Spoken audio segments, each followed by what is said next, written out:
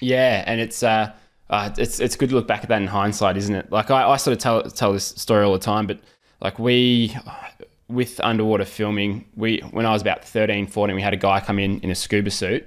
He'd sit on the bottom of the pool with this big camera in a waterproof case, and he'd just kind of move the camera along as we swam past, and then we'd look Oh at yeah. it on this grainy TV, and like it was about 30 seconds of feedback. Didn't really know what we were looking for, or like we had no comparison video to any good swimmers, and so like I just didn't get any value from it. But now I run a lot of clinics and we do that underwater filming, and the GoPro, iPad, and you are set. That is all you need to Yeah. be able to analyze your stroke.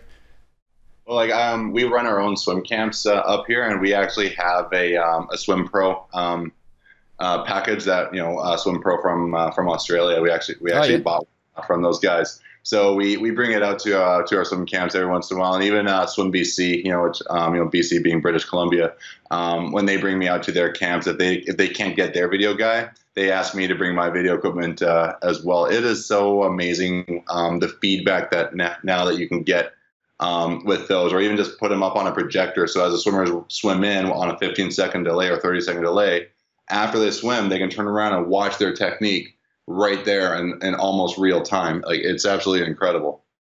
Yeah, it's so much easier to do these days, and I like that setup with the delay because I went to an endless pool. What do they call it? Anyway, they got the cameras set up there, just down, not too far from Melbourne, at an endless pool there, and they had a 30-second delay on. And so I was looking at my stroke, and then I was going, okay, I need to go a little bit deeper with this hand. I need to do this, and it took me a while to actually make the changes, but I had to make it feel really, really different than what I expected to make those changes. Like if you try and change it a little bit, normally nothing happens. So having that almost instant visual feedback can really save you 2 years of trying to make those changes.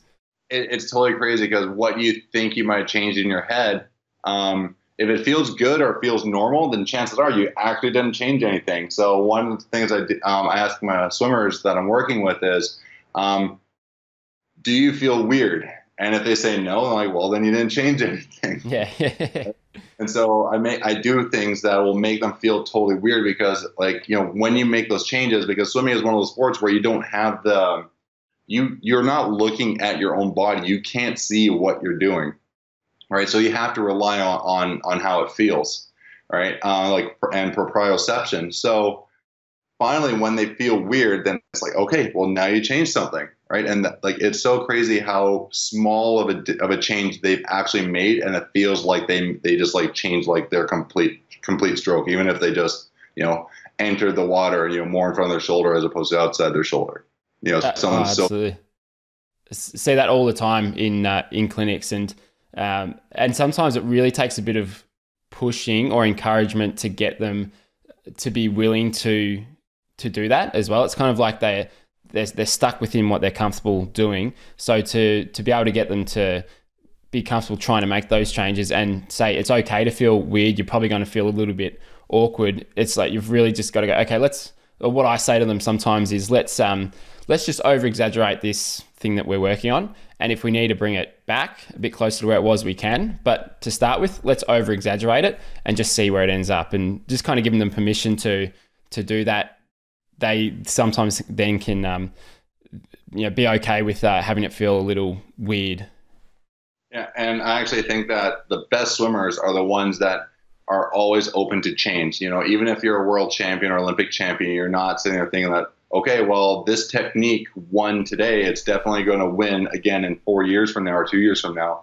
Like what won today might not win in 4 years. When I won the world championships, it was like a 48.45 or something like that. I won in a bodysuit, right? 48.4 in a bodysuit. I went a 47.8 in a jammer, and I still only got third, right?